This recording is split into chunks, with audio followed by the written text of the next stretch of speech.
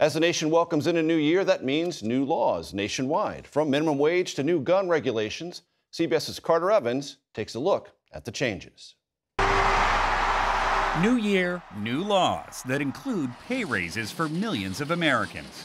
25 states and dozens of municipalities plan to increase minimum wage this year. Hello, may I have someone? That means at least $20 an hour for certain food service workers in California. Who wouldn't mind getting an extra $4 increase in their pay?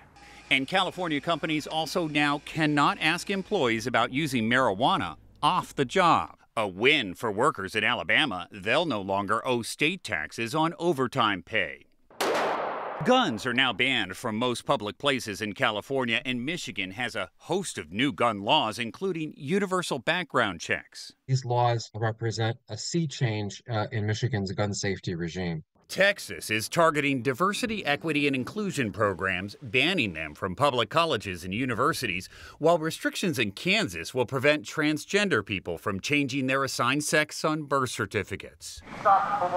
New rules of the road in California require police to tell drivers why they're being pulled over before they begin asking questions. And in Illinois, video conferencing behind the wheel is banned, but hanging fuzzy dice on your mirror is now legal. I'm sorry, excuse me 1 second. A new law for telemarketers in New Jersey includes providing a callback number.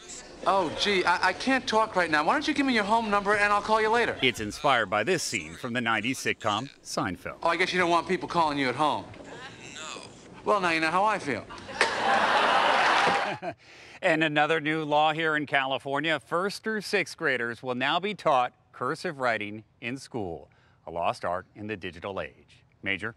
I remember cursive, though altogether not so fondly. Carter Evans, thanks so much.